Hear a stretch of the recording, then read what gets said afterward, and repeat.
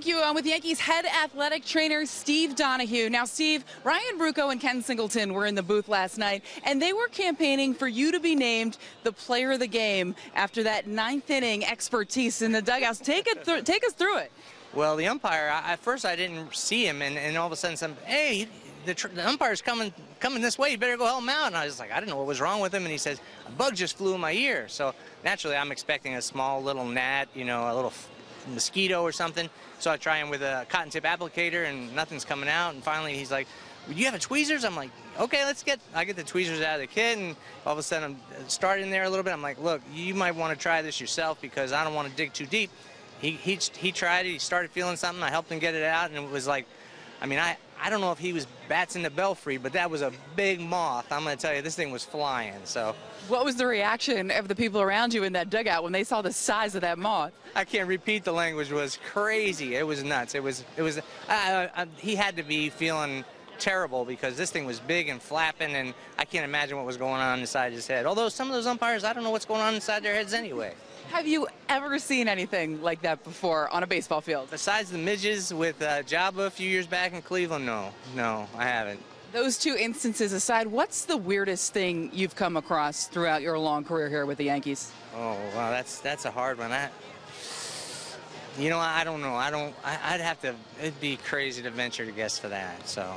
Now, not a lot of people know this, but you put in a tremendous amount of hours. What time do you actually get to the ballpark normally? And kind of take us through your day. What does it entail? Well, we do we get here around 12:30 for a 7 o'clock game. We usually have a 1 o'clock meeting with the staff, and I have a two great assistant athletic trainers, Mike Shuck and Tim Lentic, and then along with our conditioning coach, Matt Krause, who's super, and his assistant, Andrew Weisberg, and then our massage therapist, Doug Cecil. We have a really great staff. So we meet about 1 o'clock, go over all the players, all the injuries, where everybody's at, where they're at in their rehab. And then from there, players start coming in. The rehab guys come in early, the DL players, try to get them through it. And then we start working on the game guys to get ready for to start the 7 o'clock game. So now, like these guys on the 25-man roster, you actually came from the minors as well. Sure. Take me back to that day when you got the call-up. Do you remember? Oh, yeah, it was in the winter. I was working at Columbia University for the off season. I was at Columbia, and got a call from the farm director saying that Mark Laton, who was the assistant before me, went to San Francisco Giants as the head trainer, and that I was going to the big leagues as Gene Monahan's assistant. So that was a special day for sure. That was crazy, but. You spent 26 years working under Gene Monahan. What was it like working for Gino? Gino, not only is he a mentor, he's my best friend. We were like family, and so, or still like family. Talk to him all the time. We text, we talk, and he's still a big part of the Yankee lore and a part of the Yankee family. And he'll be here next weekend for next week for the '98 reunion. I look forward to seeing him as we do for all the big occasions when he comes in, and he comes to spring training with us, which is super to have him with us all the time then, and it feels like home when he's around. So.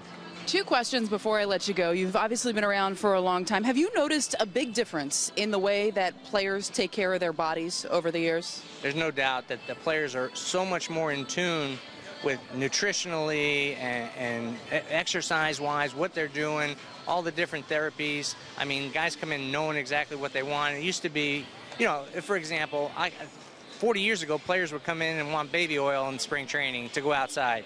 Now it's like you have SPF 70 because they know they've learned about skin cancer. They've learned about the effects of sun. They're looking at vitamins. They're looking at nutritional values to the foods. They want more of the better food choices. They're not coming in with the bags of fast food and French fries like they used to. It's definitely a whole turn towards healthier, stronger, better performance, better players. It's a lot of hours, a lot of work, but do you love what you do? You gotta love this. You gotta love it. It's a passion. You have to have a passion for the game and for this profession to be an athletic trainer. Steve, thanks for the time. Thank you.